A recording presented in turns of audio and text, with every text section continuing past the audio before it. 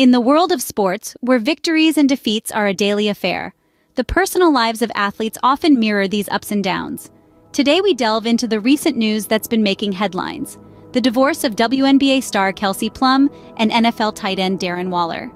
The couple, who have been in the limelight for their respective achievements on the basketball court and football field, tied the knot in March of 2023.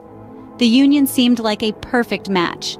Two stars from two different arenas, yet bound by the thread of sportsmanship and competition. However, the harmony didn't last long.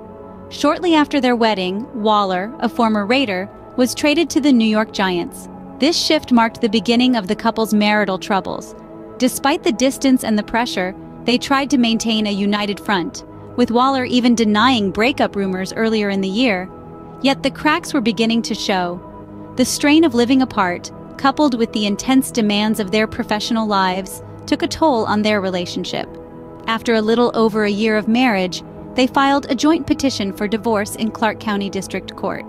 The news of the divorce sent ripples through the sports community. Plum, the first overall draft in 2017, has been a beacon of success in the WNBA. With 2 titles and a gold medal in the Tokyo Olympics to her name, she's no stranger to the spotlight. Yet, this time, the spotlight wasn't on her professional accomplishments, but her personal life. She released a statement expressing her devastation and hinting at sharing her story in the future.